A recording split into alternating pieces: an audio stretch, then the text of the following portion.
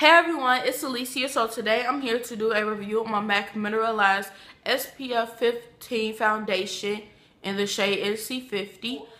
I already applied it. It's what I'm wearing today on my face, and I set it with my Black Radiance pressed powder in the shade Ebony. So I already have a good impression on this foundation because of the fact that I've had it since before Christmas and it's now April. So yeah, I decided to just insert a clip of a demo while I'm talking about this, just to make the video a whole lot smoother, easier. So if you see me looking down, I'm going to be looking at my notes that I wrote down on this notebook.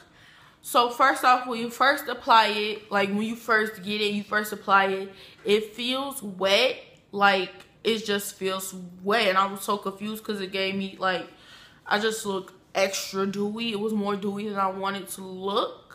But once you set it and stuff like that, and you start to blend it all out, and you get used to the foundation, then it's like, oh, okay, this is how it works. When I use the water-based primer, I could feel it on my face, and it would cling to the dry patches around my mouth and stuff like that when I use the water-based primer. And the water-based primer that I used was the NYC Smooth Skin primer in 684, which is basically for everybody. So when I use that, it showed off the dry patches around my mouth. I could feel it a little bit on my cheeks, so it kind of got annoying throughout the day. But when I switched to my primer, and the primer that I use is the e.l.f. Mineral Infused Primer, which is a silicone based one, and I will recommend that you use that one if you use this foundation. Or use whatever primer works best for you. But if that primer doesn't work, then I would suggest that you try out this e.l.f. Mineral Infused Primer, which is only $6. So it's not really a big, price to spend on a primer. And if you like it, then it's not a waste of money. So when I started using the e.l.f. primer, which is a silicone based primer, it gave me a flawless face throughout the day, and it didn't show off the dry patches on my skin anymore. And so the foundation, it went on very smoothly. Like, it just went on effortlessly. It didn't really take me that much time to blend it out unless it was something that I did wrong. So I would recommend that you use a silicone-based primer. I would say that this is for dry skin only because of the fact that it gives off a dewy finish. And if you're oily, then why would you want to use a dewy finish foundation? I mean, you could use a dewy finish foundation, but of course, make sure you set your face right and stuff like that. So, yeah, this is for dry skin, in my opinion.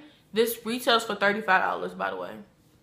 It gives a medium to full coverage, so you can build it up to a full coverage. Or you can even shear it out with your beauty blender and get a light coverage. So you can get every type of coverage with this foundation. As you can see, I have a medium. I would say that I have a medium to full coverage today, which is every day, because I always, whenever I do apply my makeup, I do look like this. Like, with the finish wise, I look like this. This comes in 16 shades, so I will say that it is good for women of color, especially since I'm a NC50, as you can see from right here and all over my face. I'm an NC50, and I think that is the darkest shade available for the NCs, and I know they have an NW50, but of course there's other MAC foundations that have deeper shades, so that's not really a big issue because they do have other shades that are deeper than NC50 and other foundations. But if you wanted this foundation specifically, then that would be good. So I would say that they do need to get the darker shades from the other foundations into this foundation. I do like the packaging. It is like a frosted packaging. It's an hourglass shaped bottle, I would say. I don't know I'm not good at describing stuff, so just excuse my descriptions. But I will say that it is a good price for a MAC foundation. It's a good price for a high-end foundation because of the fact that foundations are just getting more expensive day by day, and anybody got no money for that, and anybody got no time for that. So with MAC foundations, people say that it breaks them out. I've never experienced any breakouts with their foundation. Like I said, I've been using this since December, and I have never experienced a breakout with their foundation at all. This foundation does transfer, but it doesn't alter like the look of the foundation, to me, in my opinion. So it doesn't alter the look of the foundation, but it does transfer. So if you had, because whenever I would blot throughout the day at school, I would get transfer from all over my face, but my face would still look the same as before I blotted.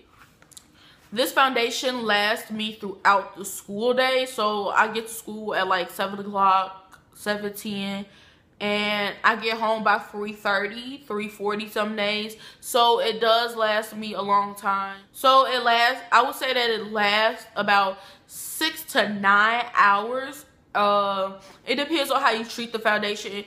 Of course, like, my experience is going to be different from everybody else's, but yeah, this foundation, in my opinion, does last from 6 to 8.5 to 9 hours. You would have to set your face, even if you are dry skin, just to be on the safe side. Like, that's what I would do. Just set your face just to get it out of the way, okay? Unless you really do want that dewy finish, then just don't. Or set your face and then use a makeup mist, like the e.l.f. makeup mist set, which I do use to give myself, you know, not a matte face, just not a powdery looking face, a normal looking face, if you catch what I mean. So now, since I've used this silicone based primer, my face feels normal, my face feels the same. Nothing, I don't feel like I have on foundation today. So that's all for this video. I hope you guys enjoyed. I'll leave the link to where you can get this foundation down below. I'll see if eBay has a MAC Cosmetics percentage back that you could get. And yeah, so I'll talk to you guys next time. Bye.